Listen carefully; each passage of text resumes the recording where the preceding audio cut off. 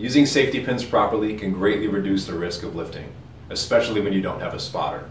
Whatever the lift, set the safety pins just below the bottom of the bar's range of motion.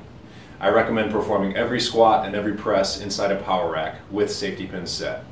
Let's check out some squatting and some pressing and the protocol to get it set up properly. Step into the rack and perform a paused squat, waiting at the bottom to eyeball where the safety pins might best be set. Remember to set them just below the bar's range of motion.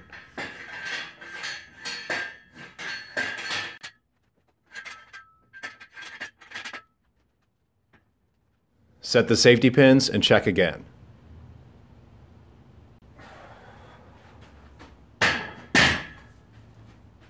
Once the pins are set properly, you can bail the weight safely if you get stuck during a rep.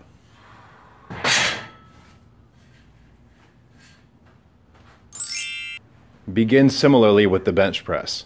Test a few reps with just the bar, making sure to set up your full chest arch.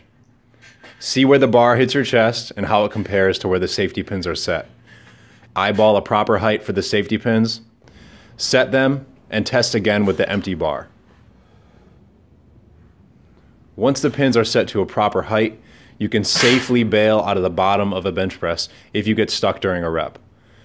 Simply lose your arch and the bar should rest just above your chest. Safety pins can be used with or without sleeves. Most safety pins should stay in place, but make it a habit to frequently check to ensure that your setup is staying safe.